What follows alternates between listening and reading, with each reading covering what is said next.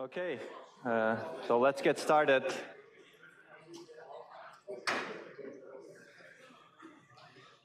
Well, that's a smaller crowd for a normal Friday. Is there some holiday coming up that I don't know? Our climate needs us. What is that? Oh, okay, I see. That's important. It's outside? Okay, I see, okay. I actually empathize with that quite a bit, but I didn't know it was right now. You want to join? Okay. Oh, okay, lots of people. Well, I think we can be with them in spirit, I think. I wasn't aware of that. That's fine. I think this lecture is recorded, so people can watch it afterwards also. So if you want to go and join them, it's perfectly fine with me. Up to you.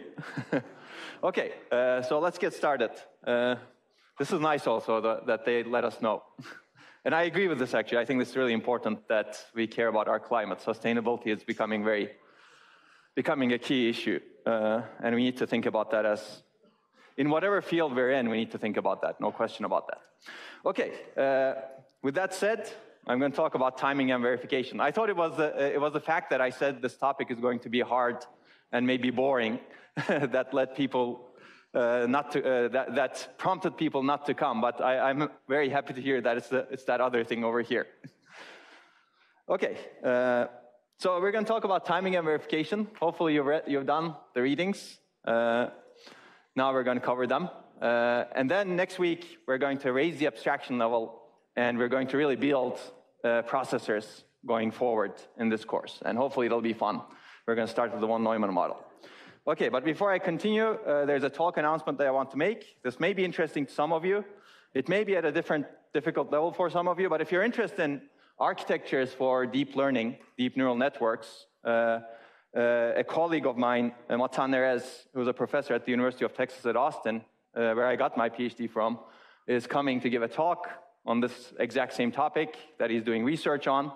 And we're going to advertise this talk in the mailing list also. So if you want to come, it's next Friday. Oh, there's no date over there, but it's next Friday, not today. We'll make sure that's corrected at 4 after class at CAB G51. So feel free to come. If you want to send a review of the paper to me, feel free to send. A review of the talk to me, feel free to send. Maybe I'll decide to give extra credit for you, who knows? It's good, I like initiative, so if you have initiative, you'll get extra credit.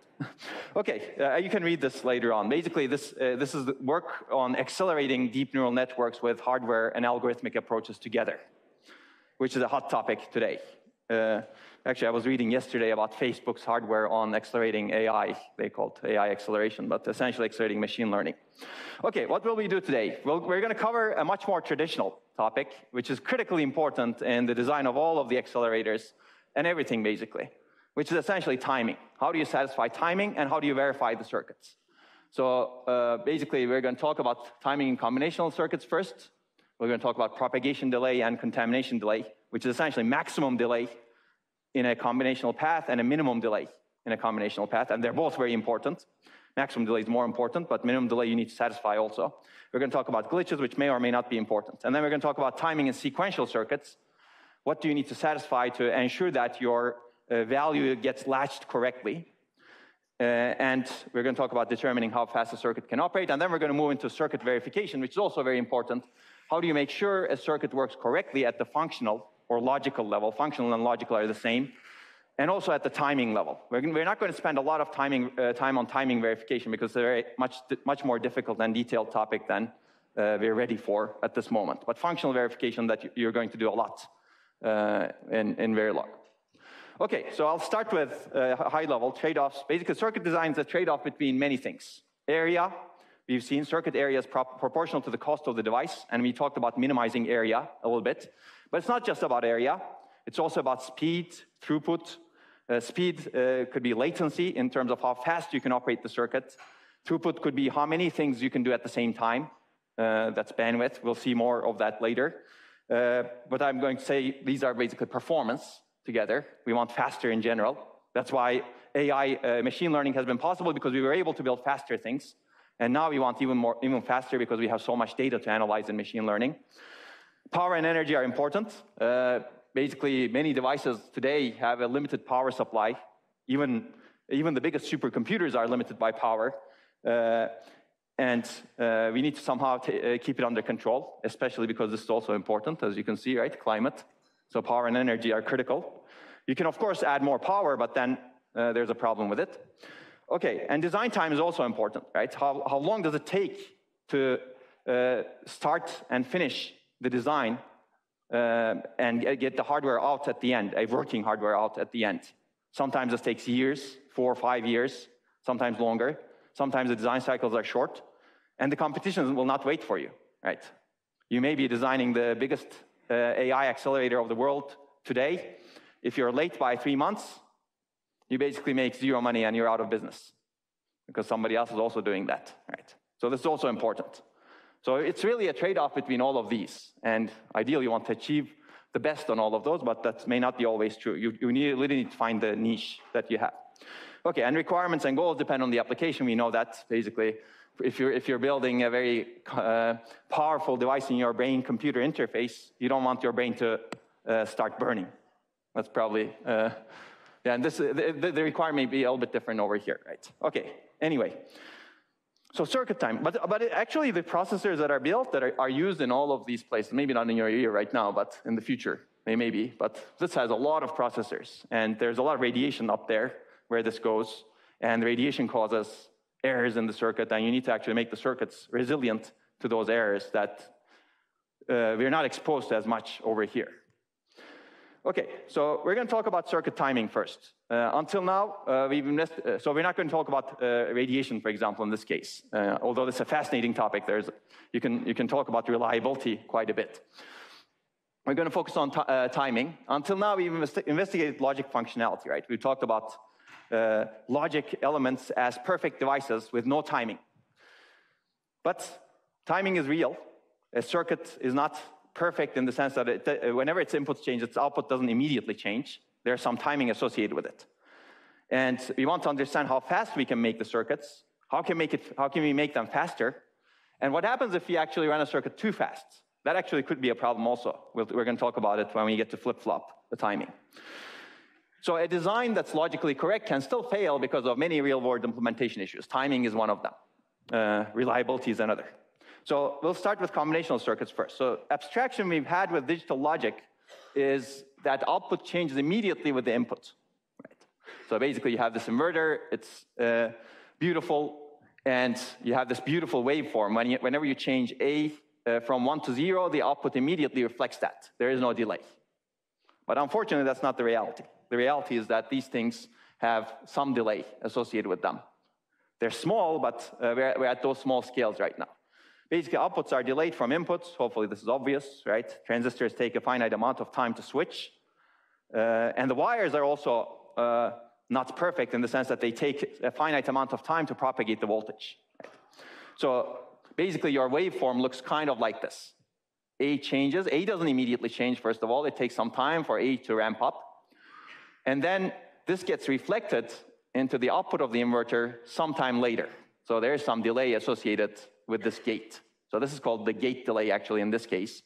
But if you actually look at Y over here and Y somewhere later, there's also a delay in the propagation through the wire. So, okay, basically that's what we're going to deal with. How do we actually design things correctly when they have non-zero delays?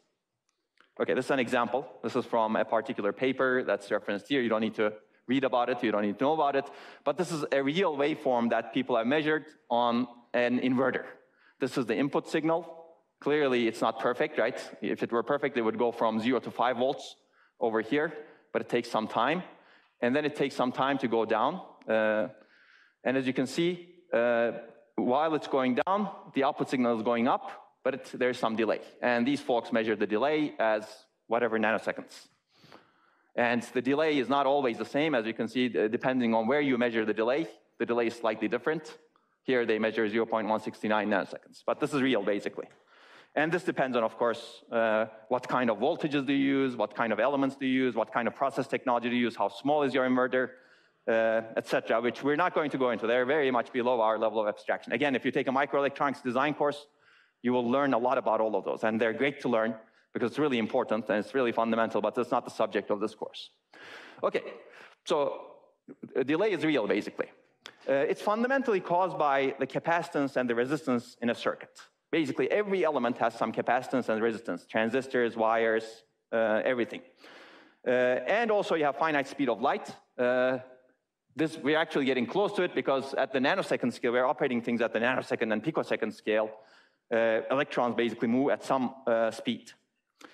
Okay, and anything that affects these two things, well, speed of light is hopefully not affected by much, but anything that affects capacitance and resistance actually change the delay also. So delay is not constant. Even though we're going to treat it as constant right now, I would like to quickly say that that's not true. Because actually the rising and falling inputs give you different delays, as you've seen in the inverter, very little. Different inputs have different delays. Actually, this is going to be important for us. What we're not going to tackle is changes in environments can actually change the delays. So temperature, for example, at high temperature, electrons get scattered. As a result, delay is actually longer in general.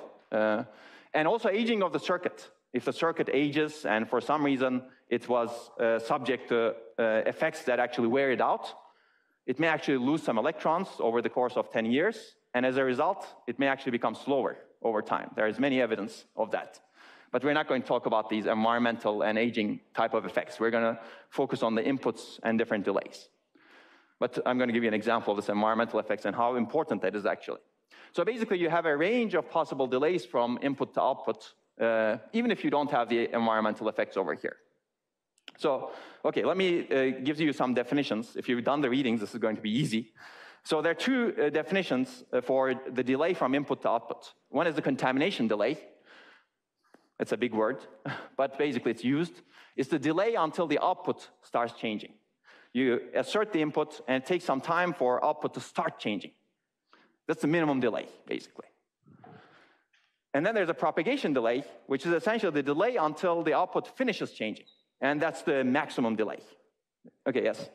Where's the start point of this timeline? Like after it's finished changing or... Let me finish it, and if you still have the question, let's get back. Because I haven't fully given the thing yet. So basically, maybe this will answer your question. So basically, assume that we're dealing with combinational circuit right now. This is a combinational logic, as you've seen before. This is A and B. There are two inputs. And we're looking at output Y. Let's assume we're changing one input now. So this is A. You start changing A to some level, either low to high or high to low. And then it takes some time for Y to start changing. So the cross-hatching value means changing. The minimum time that's required for Y to start changing is called this contamination delay. Make sense? From input to output. And the time that's required for Y, the output, to settle to a value is called the propagation delay through the circuit. And that's also called the maximum delay. Make sense? So it takes some time to start changing. That's the minimum delay. So if things are not going to change, that's the minimum delay. You still need to wait. And if things are going to change, then you need to wait until the end of the propagation delay. Because this is the safe time when you can actually use the output Y, because that's the maximum propagation delay through this combination logic. Okay, we'll see why this contamination delay is important soon. Actually, both are important, but this propagation delay is really what determines how fast you can run your clock, as we will see later. Okay, so basically, let's take a look at some examples. We'll calculate long and short paths. This is called a path through the circuit. There's a long path, which leads to TCD, contamination delay, and there's a short path, which leads to this, and there's a long path, which leads to propagation delay. Okay, we'll see why the shortest path matters, and also longer path matters. So this is, I just cooked up the circuit, 3 gates. In this case, you have 4 inputs, 1 output. And the short path is basically whenever this input changes, right? That's the shortest path. It basically goes through this delay of the AND gate. So it's really the contamination delay of the AND gate. We're ignoring the wire delays over here. Ideally, actually, you should put the wire delay over there too, but I'm going to ignore the wire delays for now. So basically, the fastest time this will start changing is whenever this arrives over here. Basically whenever this gets reflected and starts changing Y. The longest time it takes for this output to settle to a good value is determined by how long it takes to propagate values of A and B or A or B through these 3 gates, right? That takes 3 gate delays, and basically 2 AND gate delays, 2 propagation delay of the AND gates, plus the propagation delay of a single OR gate. And the longest path through a combinational logic circuit is called the critical path, because that determines whenever you can actually sample this output. This will become more clear when we actually combine this combinational logic with a sequential logic, because you want to do something with this output. One thing you really want to do is latch that output to a register at the end. So the clock cycle time of that sequential logic will be determined by this critical path through the circuit. Make sense? Among other things. There will be other things we will add to the equation. So it won't be as simple as just this critical path. But just remember that this is the longest delay over here now. Make sense? It's called propagation delay. Yes? Is the longest path justified by the number of gates it has to pass? We'll see examples. It's not necessarily number, it's also the delay of the gates, because the gates may be very slow, right? So you need to add up the delays.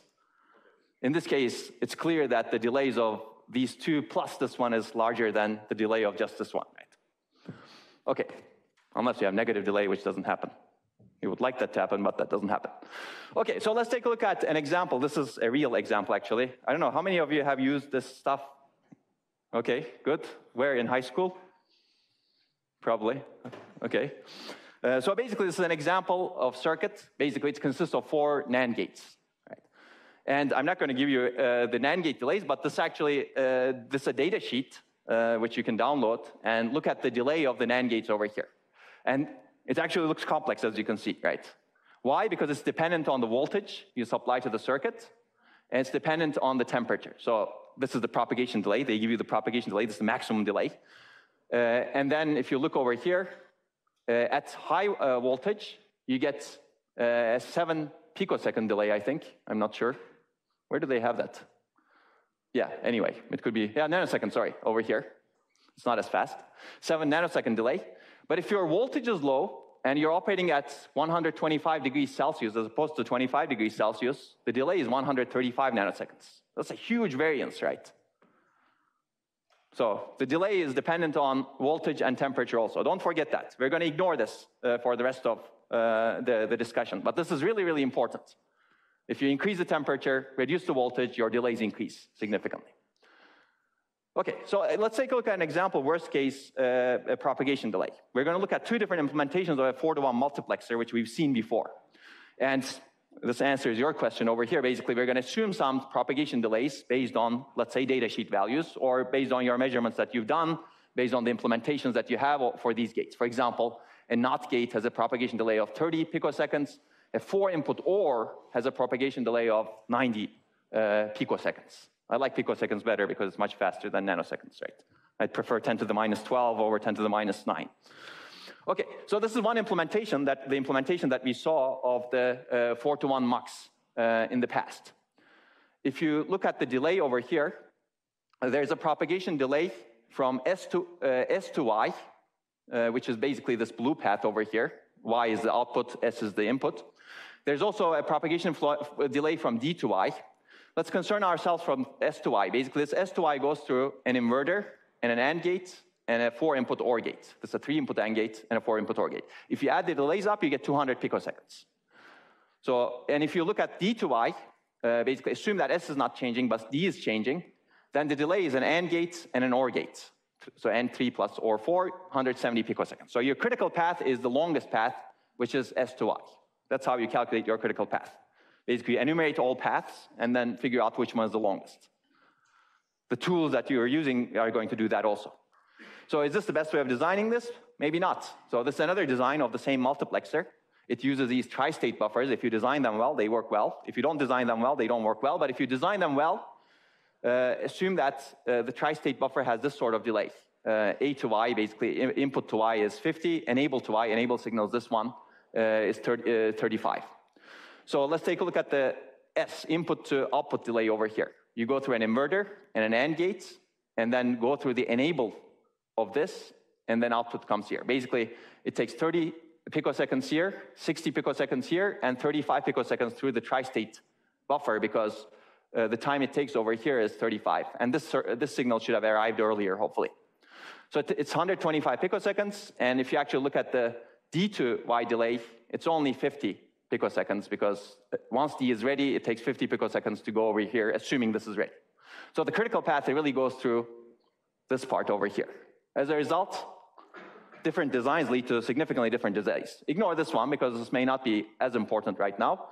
But the critical path is reduced from 200 picoseconds to 125 picoseconds by simply changing the kind of gates that you use, because you know the properties of the gates, right? So this is a real example of how you can actually optimize your design to be much faster while being logically the same. Yes? But we're using much more gates. Much more gates. Not necessarily, right? I'll let you think about that. You may be using much more gates, but are you using more transistors? Yeah, we're using more transistors. So this is a 4-input OR gate.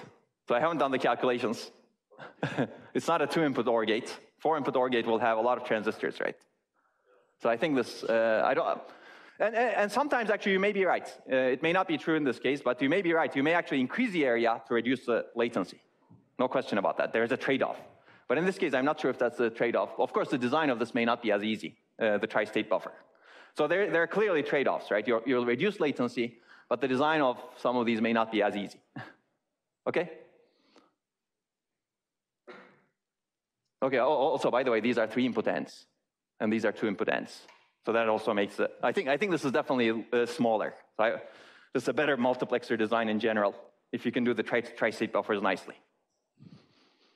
Okay.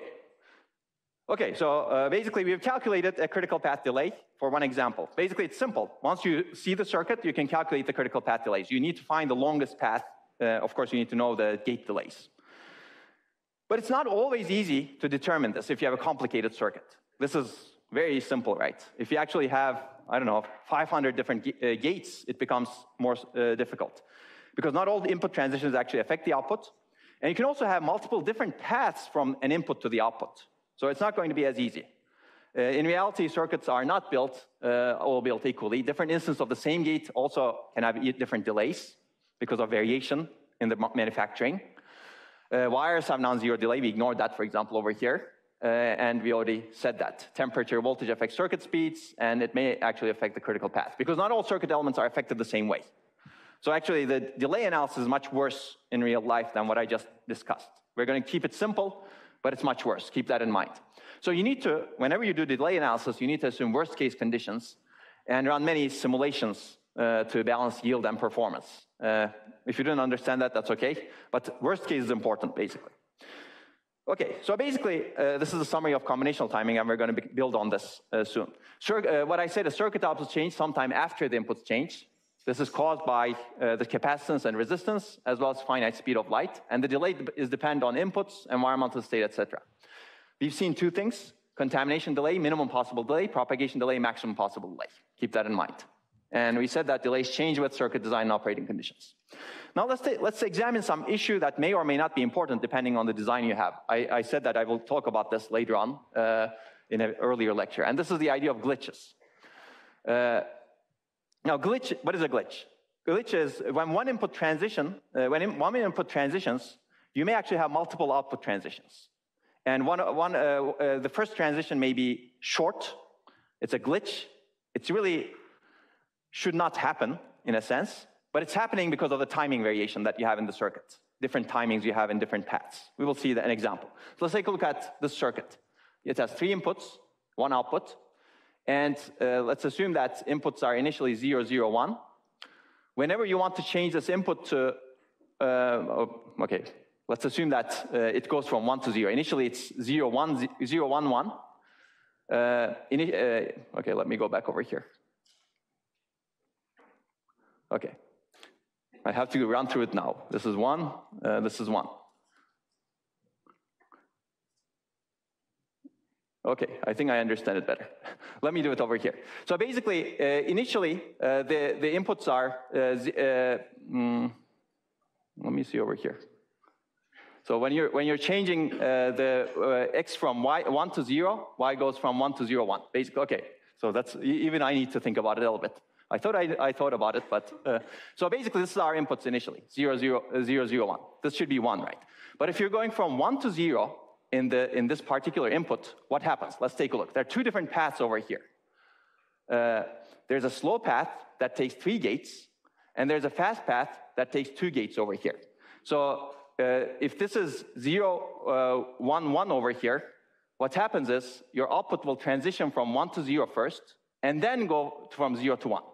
Because what happened over here is this fast path, which basically changed this from 1 to 0, actually caused a 1 to 0 change. But then later, the slow path changed it back to 1. Does that make sense? So you actually cause a small change because this fast path propagated this input very quickly over here. And that caused a glitch. This is called a glitch from 1 to 0. And then later, this change got propagated through this path and led to a 0 to 1 switch. Make sense? So basically, the fact that this output changed this input faster than, this input changed this particular path faster than it changed this particular path made it cause this glitch in between. So let's take a look at this example over here in this timing diagram. We're changing B. B goes from 1 to 0. And we're going to look at these two signals internally, N1 to N2. And N2 is going to change faster because there's only one gate over here. Whereas here, there's an inverter and another gate. So there are 2 gates. So N2 changes a little bit faster. The fact that N2 changes causes Y to change, transition from 1 to 0. As a result, you get a glitch. But later, the fact that B changed affects N1, but it takes a little bit longer.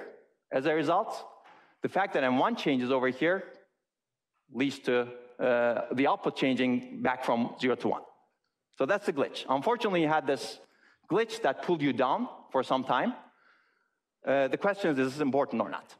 Whether or not this is important depends on how you do the timing, because what are you going to do with this output later on, right? If you're going to sample this output right here, too bad, you got the wrong value. So ideally, you don't want to do that. If you're going to sample the output over here, there's no problem, right? Because you got the right value. So it depends on how you do your timing. So how do you actually avoid these glitches? These are not necessarily bad, but this is something you should be aware of at the lowest level. So basically, actually, we saw, this is a pretty cool method. Basically, we saw how to minimize circuits using K-maps. We actually are going to use the same K-map functionality to avoid the glitches. So what's happening? K-maps actually show the results of a change in a single input. And a glitch occurs when you're moving between these prime implicants. If you remember prime implicants, this is an implicant and this is another implicant, and these implicants don't overlap with each other. They have no variable that overlaps. And if you actually form a circuit based on just prime implicants, you minimize the circuit. That was the idea with K-maps, if you remember. Now, what's happening over here is, if you look at this circuit, this path is encoding BC. This path is encoding A bar, B bar. So A bar, B bar is this one. BC is this one. Basically, when you're switching B from 1 to 0, you're going from here to here. That's true for 0 to 1, actually, over here. Which means that the glitch is happening because these two things are changing in a different way. So how do you actually form this? How do you actually fix this? Basically, by making your circuit larger.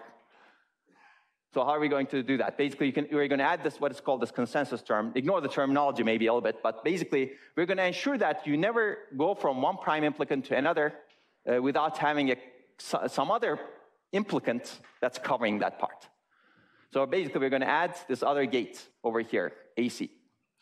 This ensures that there's no transition between prime implicants, because actually these implicants are not prime anymore. Well, these two implicants are prime with respect to each other, but you're never transitioning from this to this directly because there's a gate that's covering it.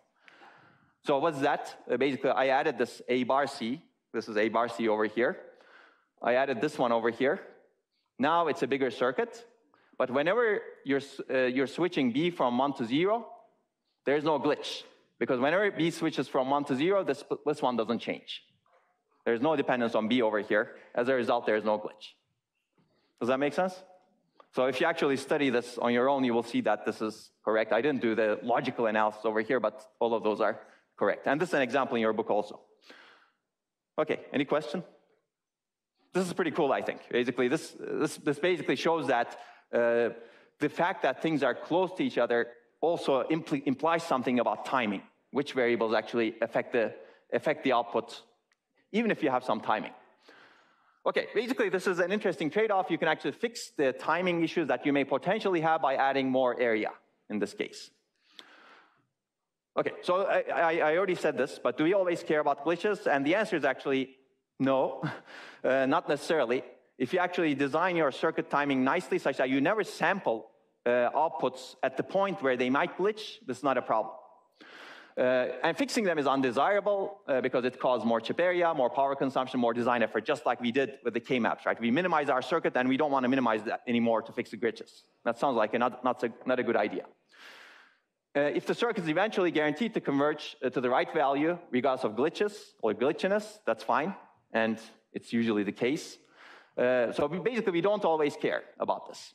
If we care about the long-term steady-state output and we don't sample the output at the wrong times, we can safely ignore the glitches. So basically, it's up to the designer in the end.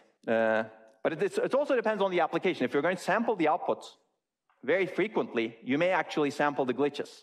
And you don't want to do that. For example, you definitely don't want a glitch affecting your traffic light. If you remember the Swiss traffic light from yesterday, you don't want a glitch affecting your output such that it turns green for a while and then turns red again, right? That would be terrible. But there are other ways of preventing it by actually making the timing longer to ensure that you never sample the glitch, the output whenever it glitches. Okay, but you need to be careful, basically. Okay, any questions? So, okay, if you want more information about this, your book actually covers this. So sequential circuit timing, let's take a look at this. Because this is actually, now we're going to look at a real circuit, because combinational is not enough. We really want to sample the outputs and inputs. So recall the D flip-flop, you remember this. This flip-flop samples the D, which is the input, at the clock edge, rising or falling clock edge. And it stores the sampled value until the next active clock edge. It's made from combinational elements that you've seen before. As a result, D, Q, and clock all have timing requirements. And I'm going to introduce some additional timing requirements over here. And these are called the setup and hold times. So basically, you have a clock. And if you remember, we want to actually sample the inputs whenever the clock, in the rising edge in this case, goes from 0 to 1. To be able to do that correctly, you need to satisfy two kinds of timings. One is the setup time, and the other is this hold time. And they're together called the aperture time. It's like the aperture of a camera. You need to keep the aperture long enough such that you can capture the photo in a nice way, right? So basically, what is the setup time? Setup time means you need to keep D stable for some time before the clock edge happens. Basically, for T setup, the input D should be stable. If it changes at that point in time, you're not guaranteed to get capture the value correctly. Okay? Simple. Hold time is exactly the opposite on the other side of the clock.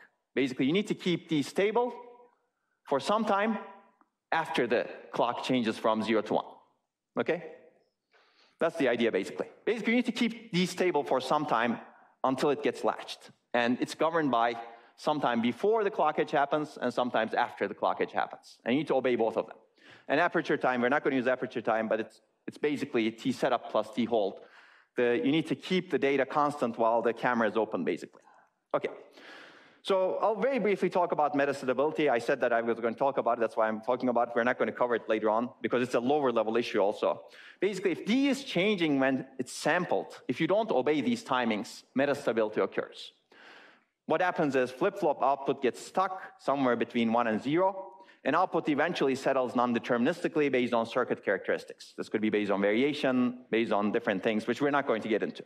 But I'll give you an example of this. This is the SR latch. Remember, this is exactly the reason why we cannot hold the inputs to the SR latch as 1-1.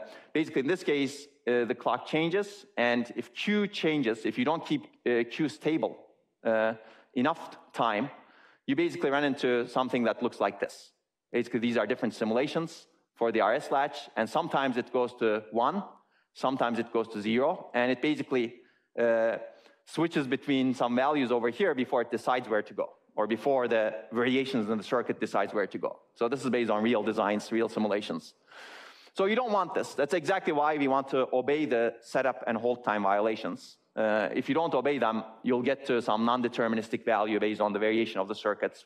For example, which part of the D flip-flop is stronger versus not so strong. And you don't want that, clearly, because you have no control over that. Manufacturing process variation is something we cannot control today, perfectly at least. Okay, so let's take a look at the output timing of the flip-flop. So we have this Q now.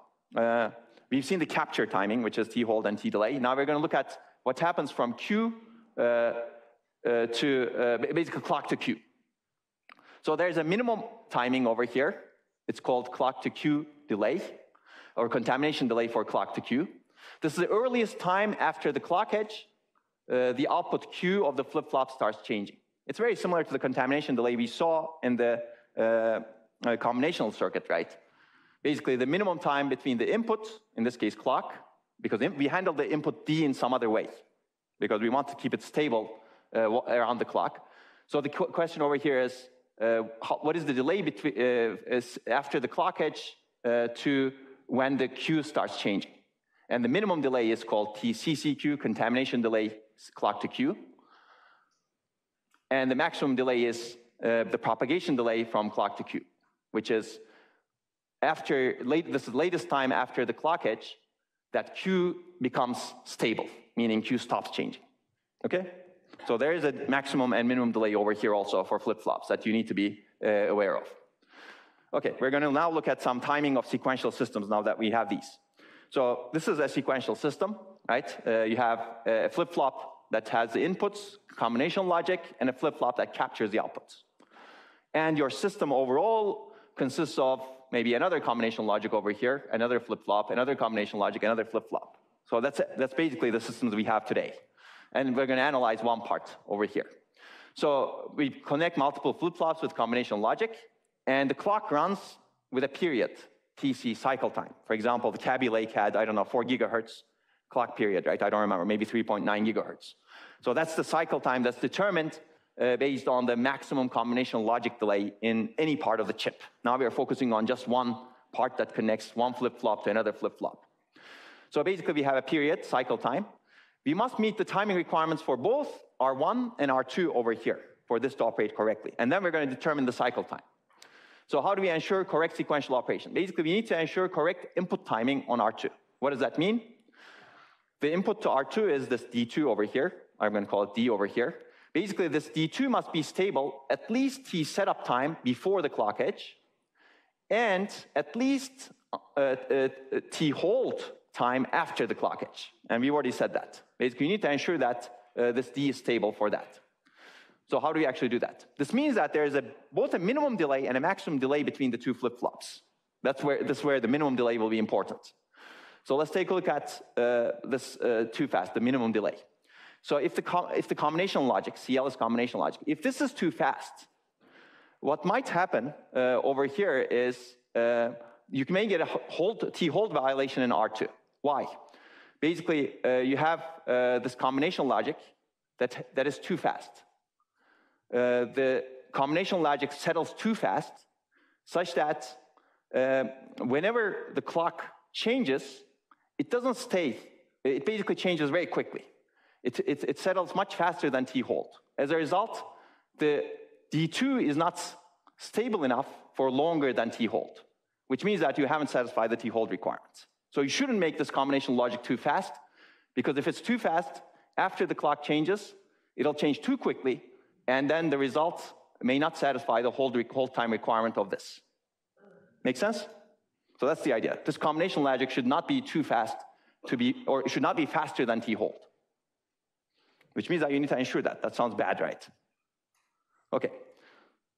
So there is a potential R2 T-hold violation. Okay, if the combination logic is too slow and your clock cycle time is not enough, then this is what happens. Basically, you go through the combination logic, and this clock to Q delay, as you can see, propagation delay, changes too slowly. You violate your setup time because you don't have enough time in the clock cycle that's greater than or equal to your setup time. That's the idea. And this is not good also. So you don't want your combination logic too slow, and you don't want your combination logic too fast. If the combination logic is too slow, you can always increase your clock cycle time, right? So you can fix that. But if the combination logic is too fast, you need to make it slower. Okay? You have a question or? Okay. Okay, so there is a potential R2 T setup violation also. So let's take a look at this, basically. So safe timing depends on the maximum delay from R1 to R2. Let's take a look at the setup time constraint, which means that the input to R2 must be stable at least T setup time before the clock edge. I already said that.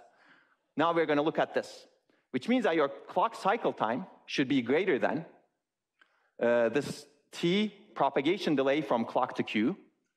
See, over there. So this is the propagation delay from clock to Q for this flip-flop. And then there's a propagation delay through the combination logic, TPD, which we saw before. And then there's a setup time where this output actually needs to be constant. It should not be changing.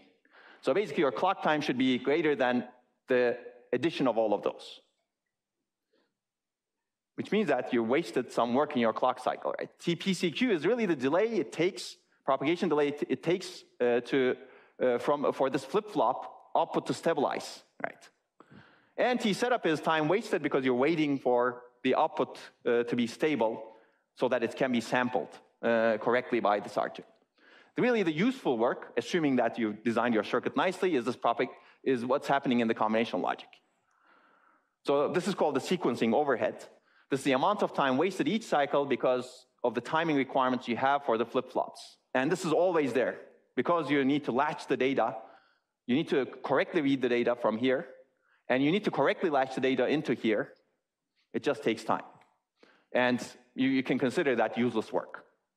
And it is useless work, actually. Whenever you reduce the clock cycle time, your useless work actually increases because these stay constant, and you're really reducing your useful work. So if you're operating at a much higher clock frequency, you're probably wasting a lot of your clock on the sequencing overhead. So keep that in mind. That's why we're not operating processors at extremely high frequencies today. Okay, so let's take a look at the setup time constraint and design performance. So the critical path, as I said earlier, it's the path with the longest propagation delays, right? So overall design performance is determined by this critical path, as I said. It determines the minimum clock period or maximum operating frequency. If it's too long, the design will run slowly. If it's too short, each cycle will do very little useful work, which means that most of the cycle will be wasted in sequencing overhead. Basically, I said what I said just now. Let's take a look at hold time constraint. I want to finish this before we take a break. This is actually interesting because this is something you don't normally expect, right? And people try to do a lot to overcome this today in the design libraries. So safe timing depends on the minimum delay from R1 to R2, right? So basically, this means that D2, the R2 input must be stable for at least T hold after the clock edge. It must not change until T hold after the clock. So let's take a look at what that is. So this is the contamination delay, minimum delay, for the output of this flip-flop to start changing. So that's the minimum delay for this clock to Q1. Plus, the minimum delay through the circuit should be greater than your T hold time, right? Because that's the combination of the minimum delay over here plus the minimum delay over the combination logic determines how fast your output over here becomes stable. And this should be greater than your hold time so that you can satisfy the hold time over here. That's the idea. Now, this is confusing. You can think of it on the other flip-flop also. It's the same, basically.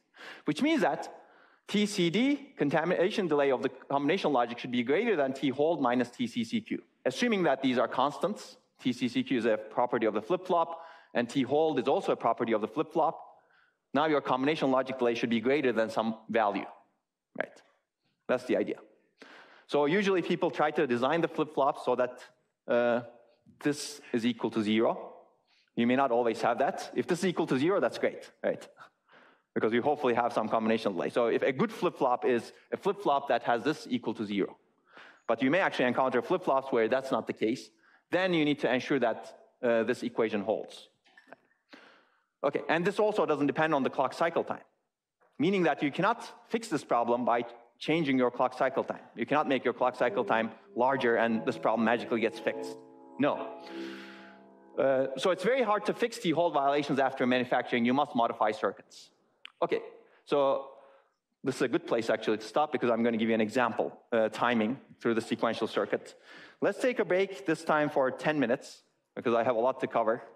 Sorry, you can still decide to go to the climate thing, that's fine. But I'll start after 10 minutes. Okay. Okay, let's get started. I promise that I will start at 10.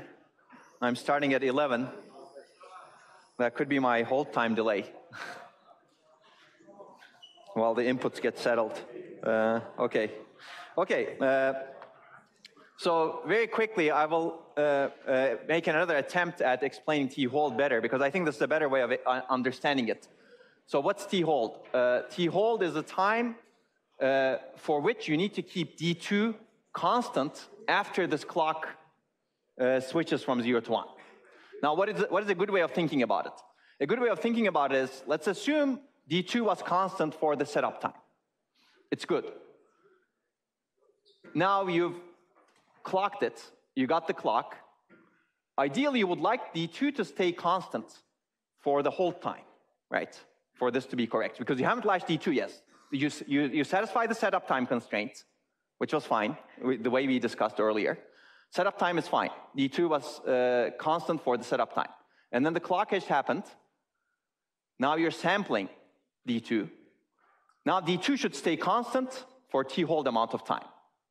Okay, so what is D2 affected by? Whatever happened over here. The clock edge happened over here. The inputs changed over here. Now D2 should not change for T-hold amount of time. But what is that change dependent on? It's dependent on how fast you can go from this clock to Q and how fast you can go from through this combination logic. So it's the contamination delay from clock to Q plus the combination logic. For that should not change, for that amount of time, you should not change D2. And that's where this equation comes from. Basically, whenever the inputs change over here, D2 should remain stable for some time because you're still sampling D2 over here in the second flip-flop. Make sense? That's why this is a sequential system. The inputs over here change what you're sampling over here, and you need to ensure that this D2 doesn't change. So this clock to Q time plus the contamination delay through the logic should be greater than T-hold. And then we got this equation. Your contamination delay of the combination logic should be greater than T-hold minus TCQ. And one of your colleagues said, okay, maybe flip-flop designers are good and they keep T-hold minus TCQ 0, but isn't that bad? It could be good or bad. If T-hold is very large and if they actually ensure that TCQ is very large, that may be bad because they're increasing the delays now. But they may be able to design the flip-flop such that T-hold is not that large, right? And this really depends on the integrity of the design. Yes?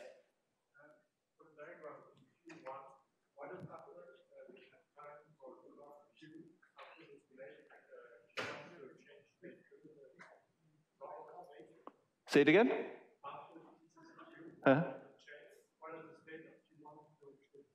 Yeah, that's the fastest time. Remember, CCQ is, so maybe ignore the timing diagram. Basically, that's the fastest time when things start switching.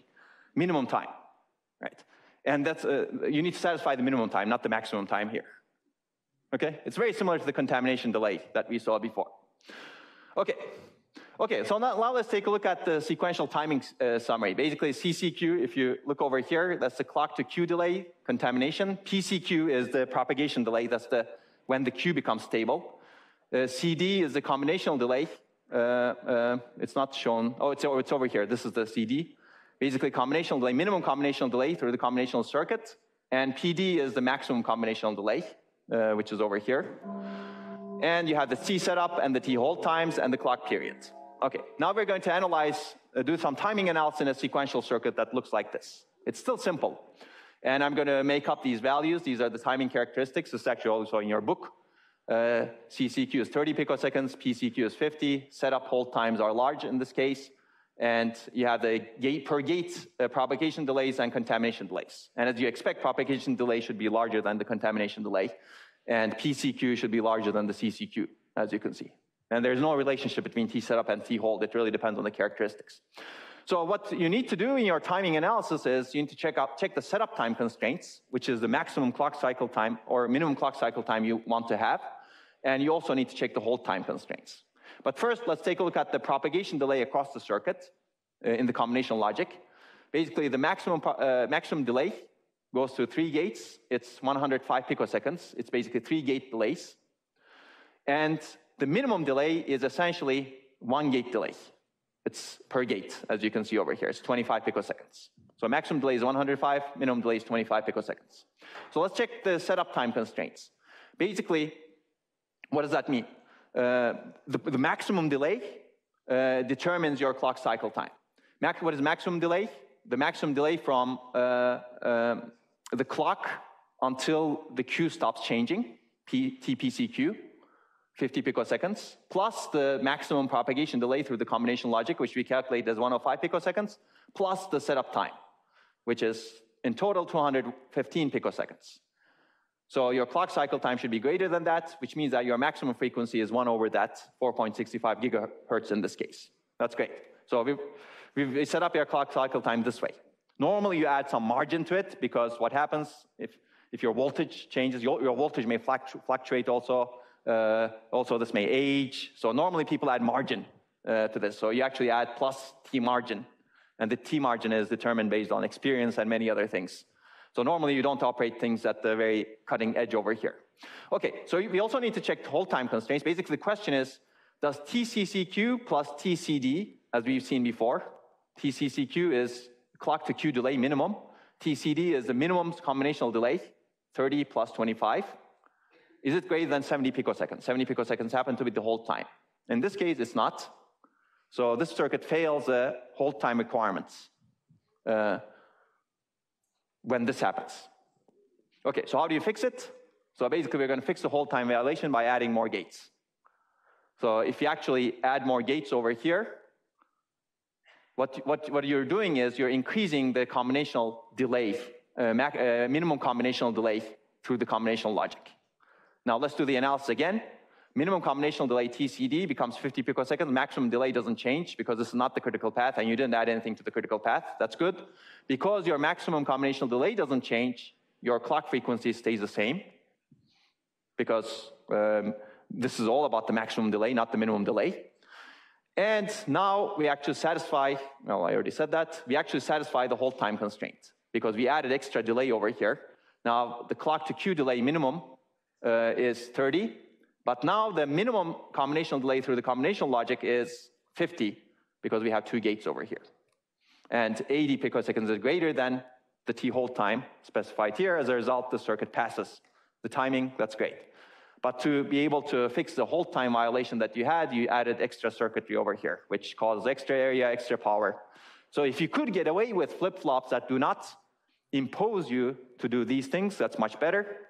But in cutting-edge designs, you may actually need to deal with hold time violations like this. Okay. Okay, so there, I'm going to complicate things a little bit more. I said T margin, right? T margin is dependent on many things, but there's also another thing that affects, so we've ignored T margin. What is T margin? Basically, life is not as beautiful because of aging, voltage variation. So actually, one thing is the voltage source is not stable over here, so it could actually vary, meaning that voltage may change, fluctuate while things are operating. So if you actually believe all of these, you may actually fail still if you clock at the max frequency. So people usually add margin. Of course, your aging also changes your voltage and the circuits. As a result, you add some T margin that's determined in actually very difficult ways. And we're not going to cover that. What we're going to cover is something that you may empathize with a little bit easier, which is called the clock skew. And this is really about the wire delay. So essentially, clocks have delay too. Because clock is, you actually generate the clock with some sort of ring oscillator on the chip, and it needs to reach all parts of the circuit at the same time, right, to work correctly. So a clock skew is the time difference between 2 clock edges. So remember R1 and R2, it's an example over here. Let's assume you have a clock source that's close to the clock source. So it sees the clock much faster. Let's assume this sees the clock much slower. Now there's a problem because the clock that sees is different from the clock it sees. There's some delay between them. Now, where does this matter? We'll see that in a little bit. So basically, this is the clock skew is the difference in when point A sees the clock versus point B sees the clock. So there's some delay. And this is a real processor from 1996 or so, Alpha 21-264. It was the fastest processor of its time, 500 megahertz. It doesn't exist right now, unfortunately. It's beautiful. And you can see these folks who designed the processor showed the skew, the delay of clock in different parts of the circuit. You can see that the delay can range from almost zero, it's not zero, but to, I don't know, maybe 75 or 65 picoseconds. So there's a clear difference in terms of the time when the clock reaches different parts. And if you see over here, there are peaks, it's like mountains, 4 mountains. Why? Because they had an H tree type of clock tree. So they distribute the clock with a network, and the network looked like an H, essentially. And we will see some examples, but I'm not going to go through this in detail. So let's take a look at this realistic thing. And this is just one example of the realistic things that makes timing even worse. So safe timing now requires considering the worst case skew. So let's look at our simple example. Let's look at the setup time, revisit that. So let's assume that the clock arrives at R2 before R1. That's the worst case time in this case. Because what happens is it leaves as little time as possible for the combinational logic. Because if the clock arrives over here early compared to here, you start sampling the output of this combinational logic early, and this starts actually giving you results later. As a result, you have a problem, right? So basically, this looks like this. This is clock 1. It starts switching later over here. Clock 2 starts sampling earlier, right?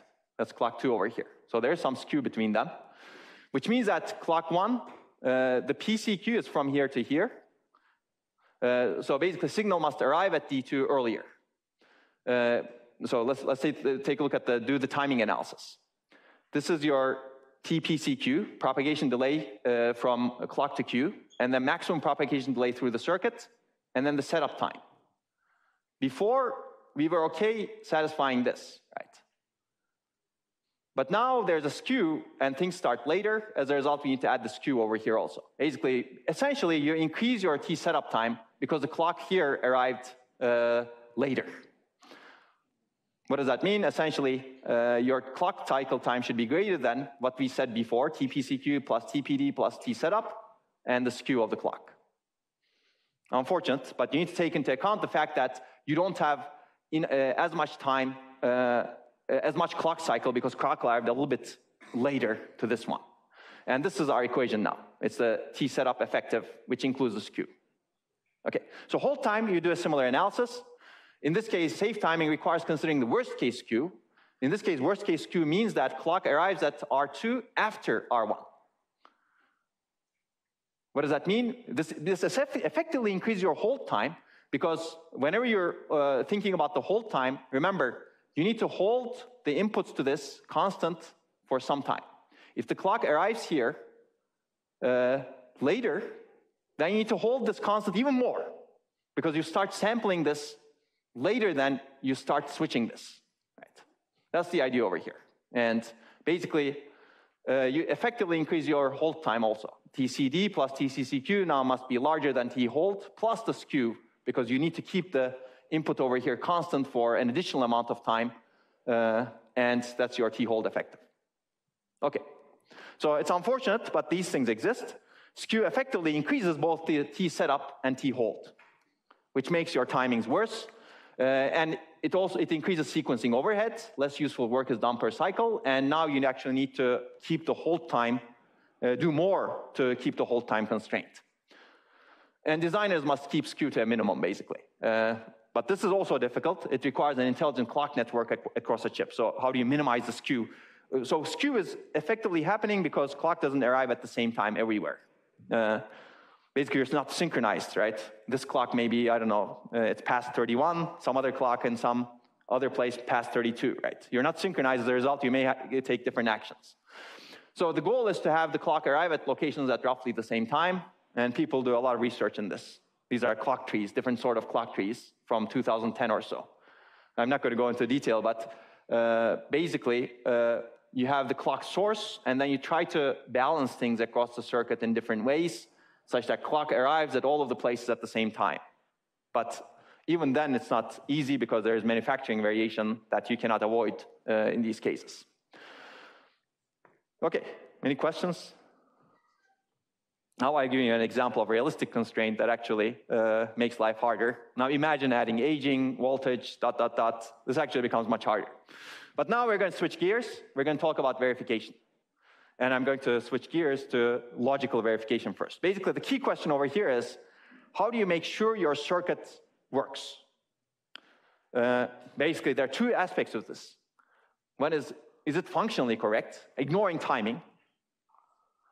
Even if it's functionally or logically correct, functional and logical are the same meaning, does the hardware meet all the timing constraints? So there are two aspects, functional verification and timing verification. Yeah.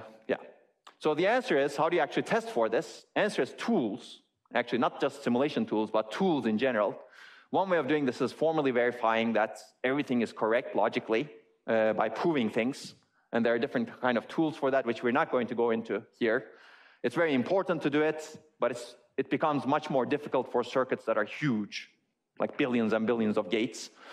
And the other way we're going to approach in this course is really doing simulations through the tools that you're going to use in your lab, not just timing, but timing plus functional simulation. There's also lower level simulations like circuits that we're not going to get into over here. Basically, we're going to use a lot of tools to be able to do that. But large designs are actually difficult to test because testing is actually one of the most time-consuming stages. So if Intel designs a processor, for example, more than 60% of the time is spent actually on functional and timing verification and fixing the bugs, and then respinning the circuit out. So it takes a lot of time, basically.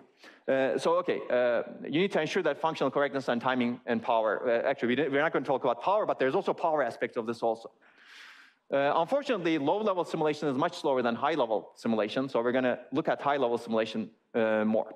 And we're going to split the responsibilities. For example, we want to check functionality only at the high level. If it's possible, we would like to do it at even higher level, like C level, HDL level, but C level is usually not available to us, or higher level language level.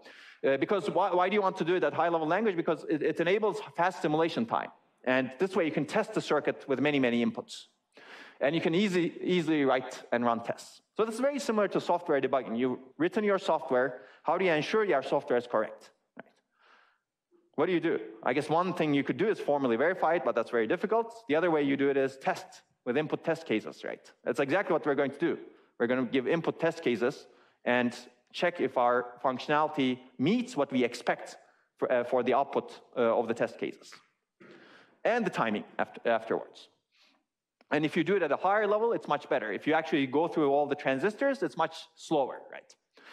Okay, so, and then we check timing, power, and other things at the low level, or more circuit level. We don't do functional testing at the lower level, meaning transistor level, let's say. Or even HDL level, you don't want to do necessarily functional. HDL level, you may or may not be able to do functional timing and power analysis easily. Okay, but we're going to test functional equivalence to the high-level model. I think these are going to be more clear when I actually explain it in detail. So basically, timing and power test verification is hard, but it's easier to do at this level, whereas functional verification is easier to do at the higher level. Okay, we'll see some examples. So basically, we have tools to handle different levels of verification. And logic synthesis tool, for example, that you're going to use, guarantees equivalence to a high-level logic and synthesized circuit-level description. Timing verification tools check all circuit timings. And after that, you have design rule checks that ensure physical circuits are buildable. Basically, once you actually have physical circuits, how should you place them with respect to each other such that you can actually build it on a real silicon wafer. So our job as a logic designer is definitely not the design rule checks, but it's providing functional tests for logical correctness of the design and providing timing constraints, like desired operating frequency. Okay, and tools or circuit engineers will decide if it can be built. And if you want to be a circuit engineer, you should take the lower level courses for sure. So let's talk about functional verification. So functional verification is for checking the logical correctness or functional correctness of the design. We're not going to check its physical circuit timing. We're going to ignore it. We may implement simple checks to catch obvious bugs, but we'll discuss timing verification later in this lecture. So there are two primary approaches to functional verification. One is simulation, as I said, and the other is formal verification. We're going to ignore formal verification. It's important, but it requires a lot of background to understand. If you take a formal verification course, there you can actually prove that circuits can be correct, but this actually becomes very difficult for very large circuits. Simulation is slow for very large circuits, but it's doable depending on what you're simulating. And we will use Verilog for functional verification in this course. And I'm going to introduce things like test benches for functional testing. Have you already done this yet? Has anybody tried test benches? Not yet. Okay, that's good. So this is in section, I think, 4.9 of, or somewhere in section 4 of your book, probably 4.9. So what is a test bench?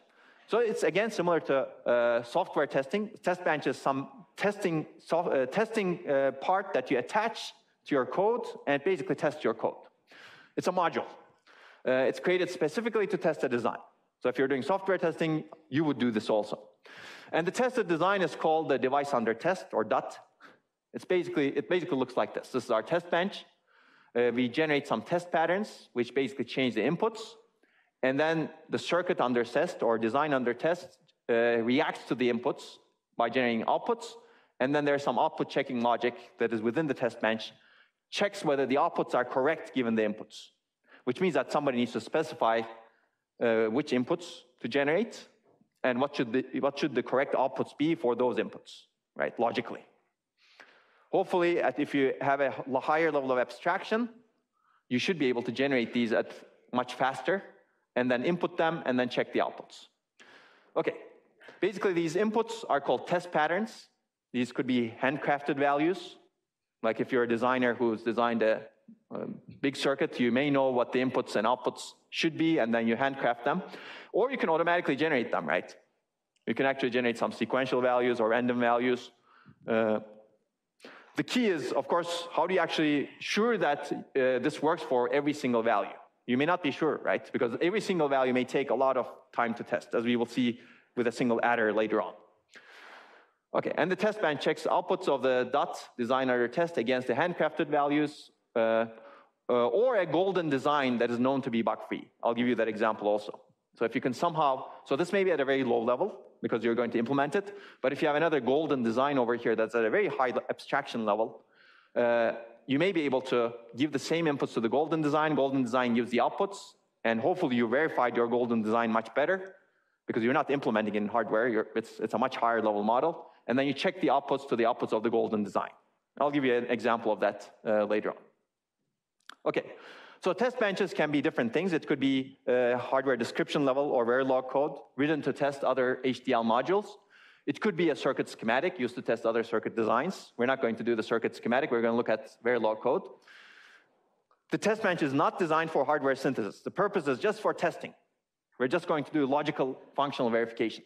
And we're going to run it in simulation only.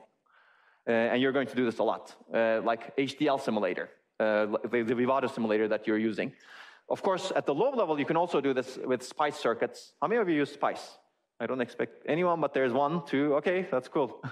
Hopefully, you're not going to use this for this course. That's a much lower level of abstraction. It's fun, but basically it simulates the circuits at the circuit and transistor level. We're going to use Verilog. Okay, basically we're going to use simulation-only constructs.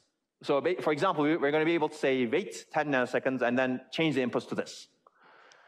Of course, we're going to assume ideal stuff, like ideal voltage current source, and basically we're not, this cannot be built anyway, and the purpose is not building anyway. So we're going to look at some test bench types, and we're going to, some of them are going to be easier. So there's a simple test bench. We're going to generate the inputs and outputs manually, and we're going to do the error checking manually, and this is going to be a pain. This is like debugging software just using simple statements and checking every single time. We're going to then look at a self-checking test bench where inputs and outputs are still manual, but the checking is automatic. And then hopefully, if you can do this, this is the best way. Test bench is automatic, meaning inputs and outputs are generated automatically, and error checking is also done automatically. That way, as long as you can do the testing a lot and have high coverage, that's great. Okay, so we're going to start with an example DUT, design under test, and walk through different types of test benches. And we just made it up, basically, B bar, C bar plus A, B bar. Clear this is not minimal, right? Okay. Okay, so it's a silly function. it's implemented like this. And somehow you implement at the lower level because you want exactly this to be implemented after the synthesis. You know how to implement at a higher level, but I'm going to use that later on. Okay, so basically, let's look at some syntax. What do you do in Verilog to run this verification? So there's an initial statement that you can use, which is similar to the always block, but runs only when the simulation starts. So this is a cue to the simulator that says, oh, this is where you should start simulation. And then there's a begin and end, and we're going to populate that begin and end in different ways. So for example, you can set the value of reg A to 0. It's a blocking assignment. And then wait for 10 nanoseconds. And the simulator hopefully simulates what happens during those 10 nanoseconds, and the output changes. And then after that, you change A to 1. And hopefully with a simulator and with a waveform evaluator, you'll see that during these 10 nanoseconds, the output should be whatever your circuit should provide. And we will see that circuit will be over there somewhere soon. And then after 10 nanoseconds, the input changes again, and hopefully your circuit responds with some output in simulation. And then you can display something, basically. So this is actually useful also, because now you can display the value of A, for example. Or you can display something that says, not A, but the output, value of the output, for example. If you're expecting some output, you can say the output is not equal to what I expect. Right. Okay, we'll see examples. So we'll start with a simple test bench. This is our silly function. So this is our test bench, basically. It's a module where you instantiate the test bench. Basically, these are manually assigned. I'm going to declare regs, A, B, C. And I'm going to manually assign them. And then this is a wire.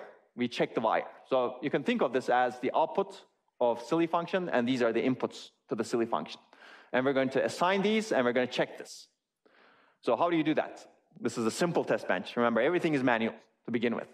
So what we're going to do is, initially, we're going to set A, B, C all to zeros.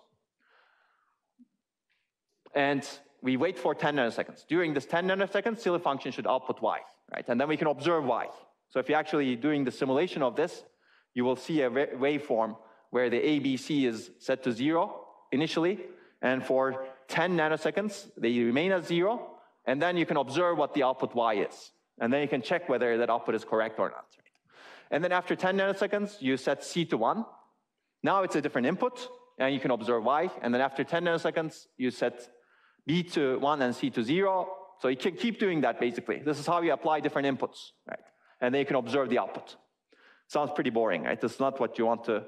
This is exactly like debugging software by putting the input values into your software one by one inside your program, right? It's exactly the same way. But this is not how you want to test things in general.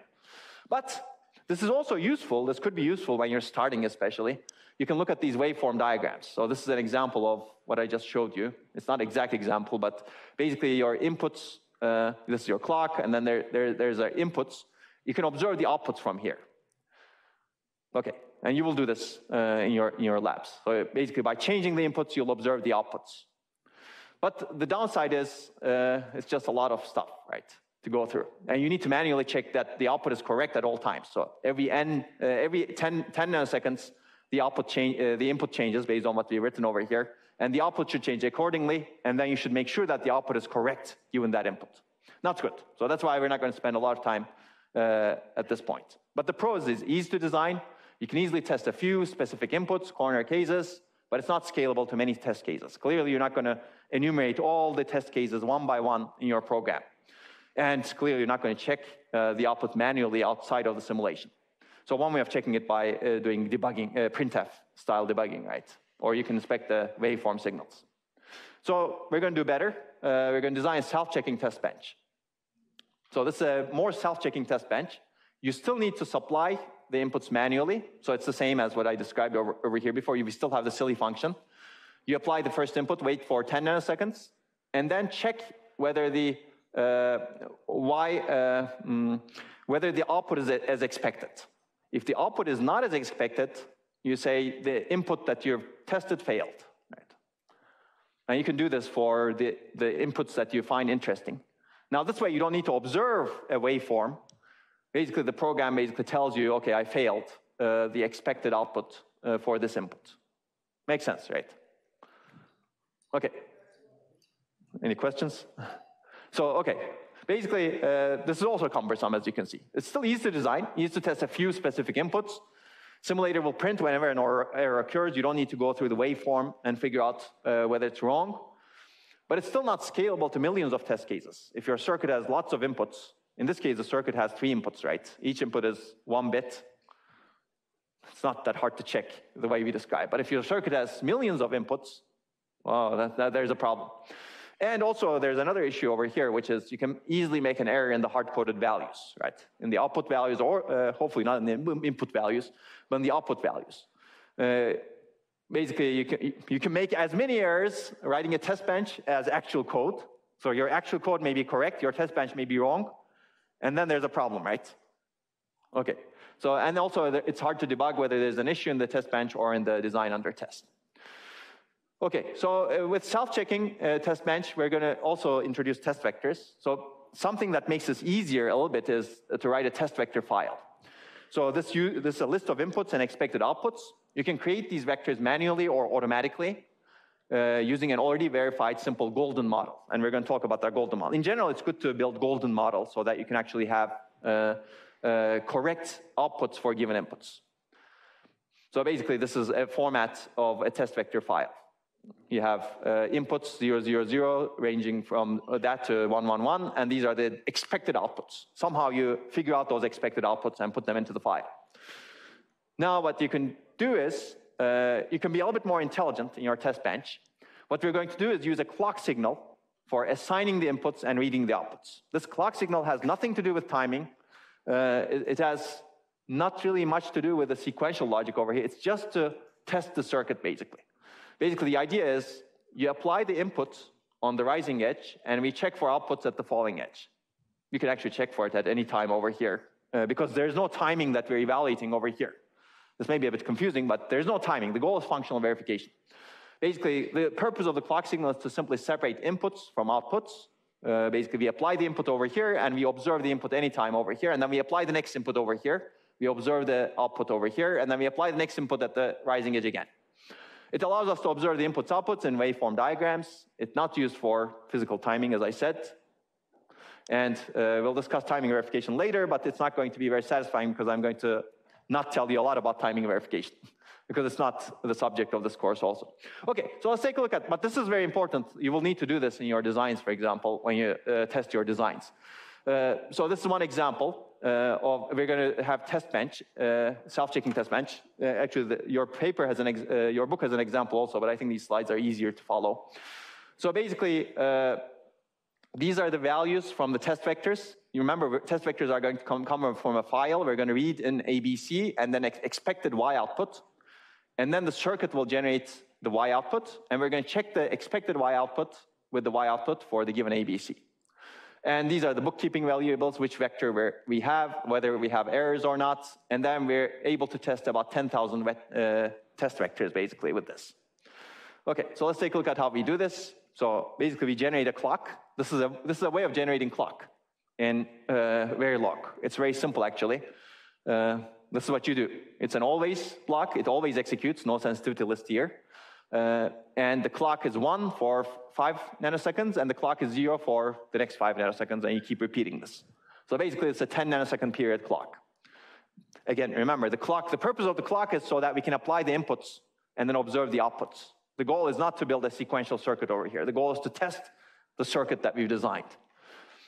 Okay, so basically, how do you read the test vectors into an array? This is a bit boring, but essentially, you read from a binary file, that file, into this test vectors array that we declared earlier.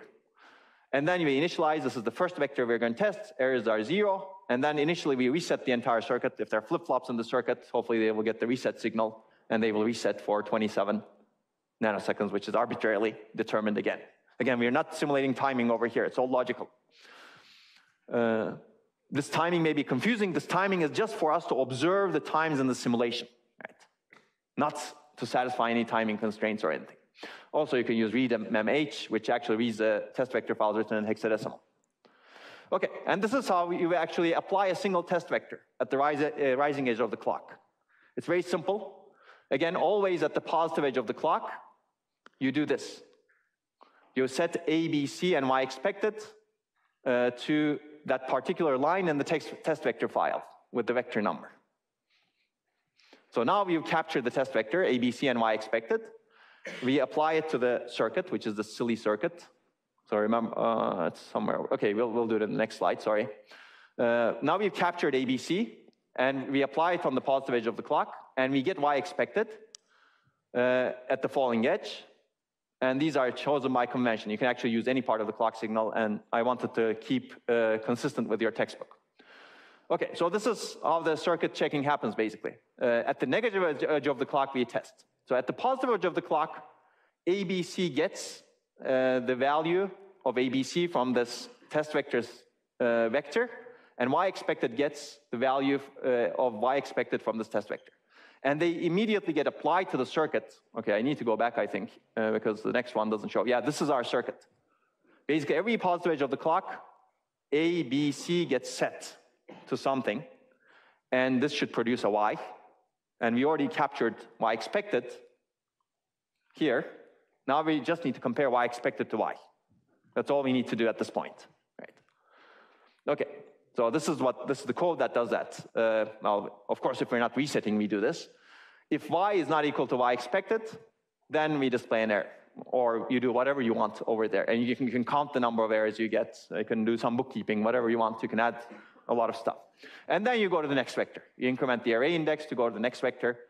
And then the next, at the positive edge of the clock, you will sample the next vector because you incremented the vector num. Remember, this is the vector num that's used to sample to get the next ABC, next test vector.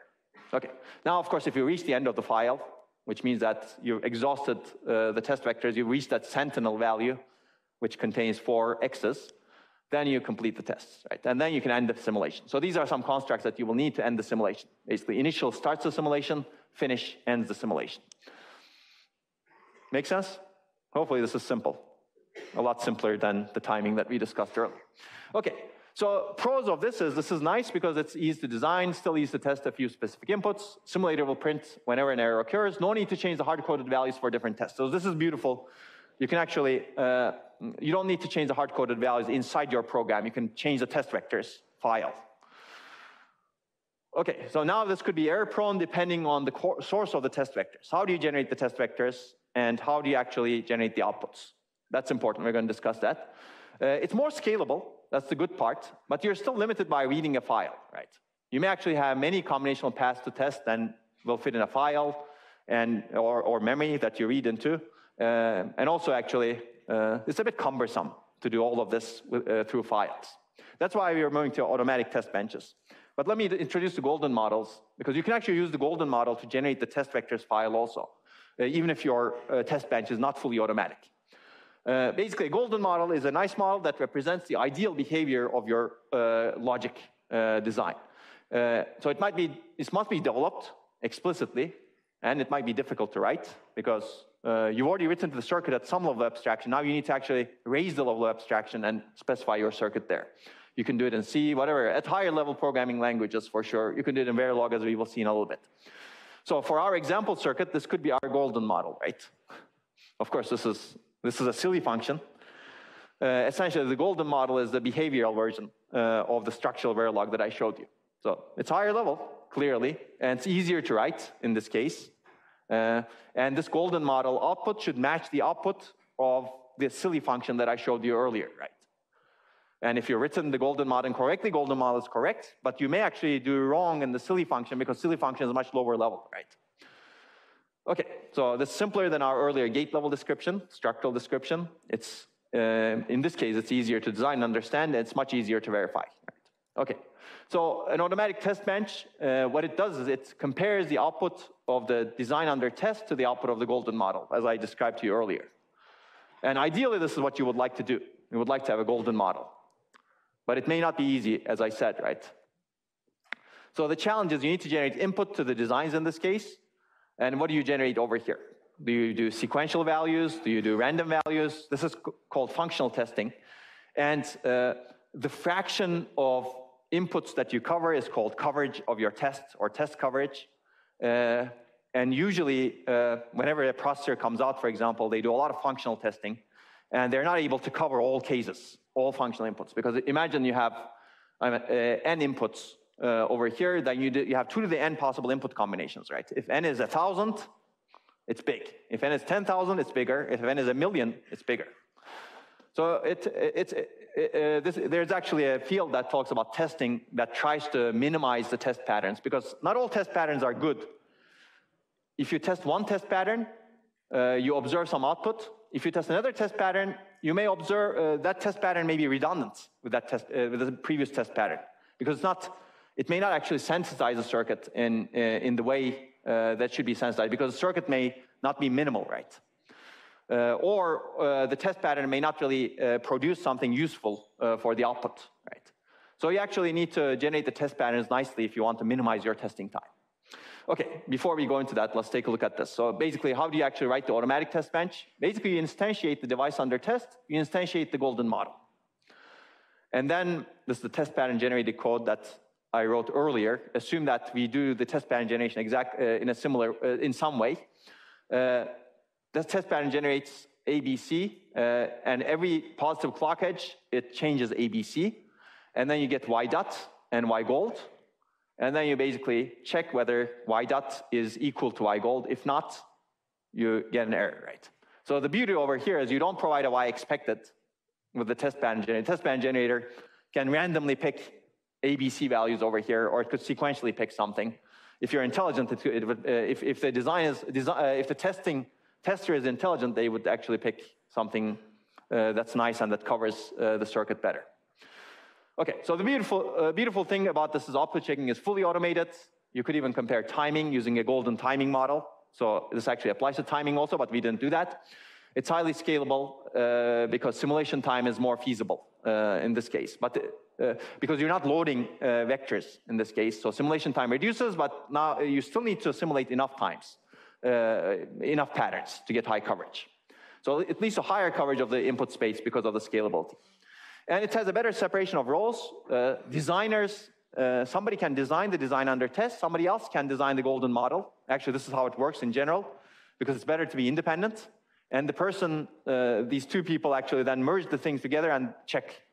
Of course, golden model may have errors also. Ideally, you want to avoid errors in your golden model, right? So you need to test your golden model also.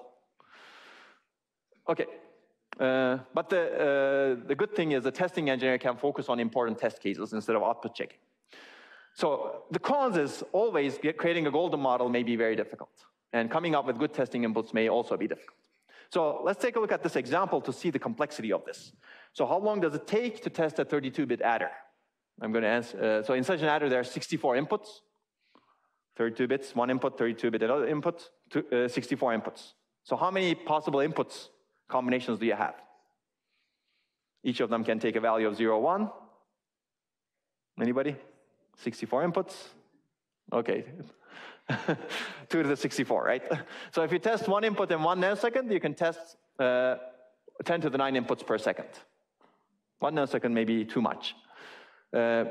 Basically, you can test this many inputs per day, or this many inputs per year. And as a result, assuming these calculations are correctly, meaning that this model is golden, you still need 58 years to test all possibilities.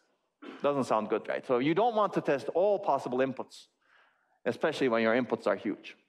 Okay, so brute force testing is not feasible for most circuits. You need to prune the overall testing space. You need to be intelligent about what you test. As a result, people have developed formal verification methods, but they're also difficult to scale up. So a lot of people focus on choosing important test cases. Okay, this input test case is very important because it may lead to potential timing violations or potential bugs. And if you have actually a lot of experience designing adders, for example, you'll be able to figure out those cases. But verification is clearly a very hard problem. It's nowhere near solved yet, and the complexity is increasing, so there needs to be a lot more work to be done on this one. And I haven't even talked about timing verification. Now I'm going to talk about it, but it's going to be a very superficial treatment because we're not going to treat it as a verification problem. I'm just going to tell you what you may do as a logic designer. So basically, you can use high-level simulation. You can model timing using statements in the dot. And this is useful for hierarchical modeling. So you can insert delays into flip-flops, basic gates, memories, and high-level design now has some notion of timing. And you can actually check whether you satisfy the notions of timing that are imposed on you by the libraries, for example. Basically, you can simulate the timing on your own. The downside is this is usually not as accurate as circuit timing because you're just assuming some things about the timing, right? Or whatever is given to you. So usually, timing verification is done at the circuit level, which means that you need to first synthesize your design to actual circuits. And after that, the verification is very design flow specific. Basically, there are special tools for this, which we're not going to get into. If we go into the tools, then we'll be doing real timing verification at the circuit level, which is not the subject of the course. But you're going to use Xilinx Vivado, for example. At the lower levels, there are synopsis and cadences, which are more accurate because they actually deal with the layouts and the circuits that are generated. So the good news is the tools that you're going to use will try to meet the timing for you, like the setup times, hold times, clock skews. Once you're done with the logical verification, you go into this. They usually provide a timing report or timing summary. They give you the worst case delay paths, maximum operation frequency, any timing errors that were found. They may not be as good because it's a complex problem, especially with large circuits. They may not be able to give you the best maximum operating frequency. They may be able to find something that's lower than the best. They may also miss some errors. That's also possible, unfortunately, because now you're at the mercy of the tool, right? Exactly, this is basically it. The tool can fail to find a solution. It could actually be more aggressive also. Basically, it can result in setup time violation. So it could actually lead to too much logic on clock paths, so it could introduce excessive logic skew, and there could be issues with asynchronous logic also. But hopefully, the tool will provide helpful errors, like reports. It can enable you to start debugging. Okay. So how can we fix timing errors? Unfortunately, once you have timing errors, you need to fix them through a manual iterative process. You need to figure out where the problem is, and this could be tedious. If you're operating at very high frequencies, you'll need to deal with this. You can try synthesis and place and route with different options. If you want to use a tool, different seeds, and manual provide hints or a place and route tool, you can deal with this later on. Basically, you can manually optimize the reported problem paths, simplify complicated logic. So these are actually good things that you can do in general.